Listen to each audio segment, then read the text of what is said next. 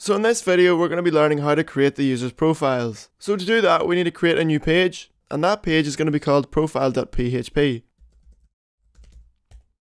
So now that we've created profile.php, we want to go to index.php and copy and paste that, and that's going to be our template. So we just want to create a header first, and we're just going to set profile. Then what we want to do up here is we want to check if the username parameter has been passed to the profile. And we do that by checking get username. So we want to check that against a value in the database, so we're going to do a query.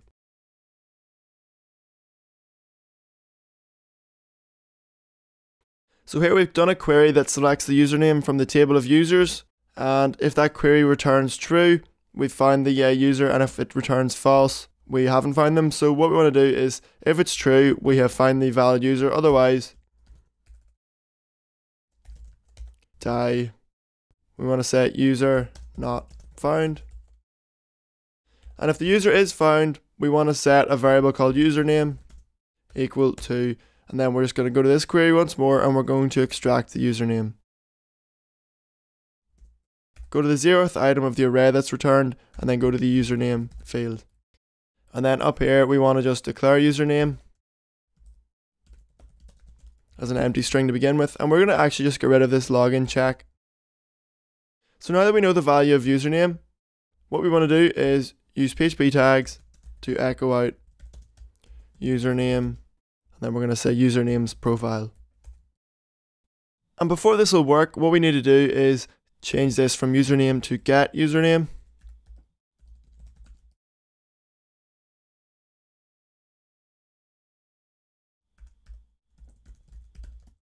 And then that way we're getting the username out of the get variable.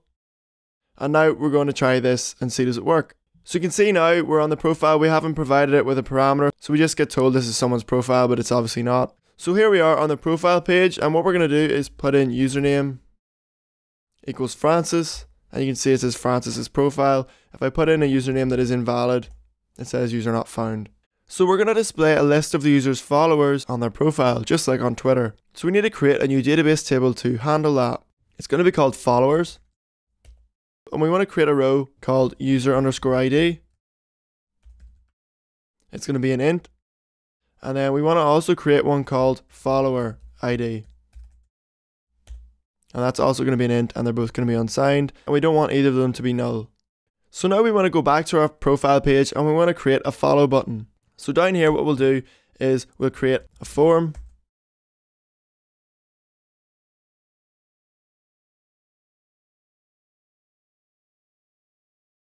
So here's our form, and if we refresh, you can see now there's a follow button. So when we click follow, we want to insert a row into the database.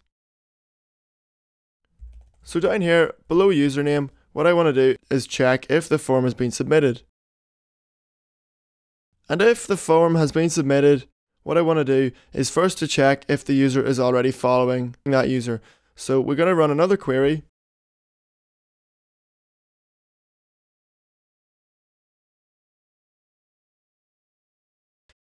So if the user's already following that user, we don't want to let them follow them again. And then if we negate this, we can do it so that if they are not following that user, then we want to follow them. So then we'll run another query.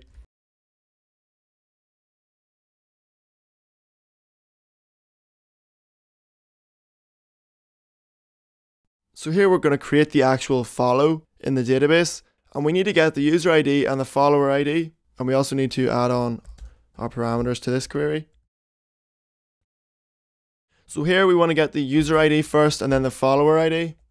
So our user ID is going to be equal to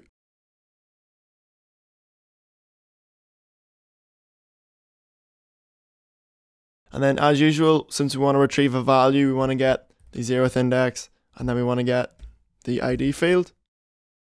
So there we have our user ID, and then our follower ID is actually easier to get. All we have to do is say follower ID equals like that. So here what we're doing is we're selecting the user ID from users depending on the username that's provided to the profile page. So in this case it'll be Francis, and that's going to be our user ID, and our follower ID is the ID of the user that's logged in. Else we can say echo already following.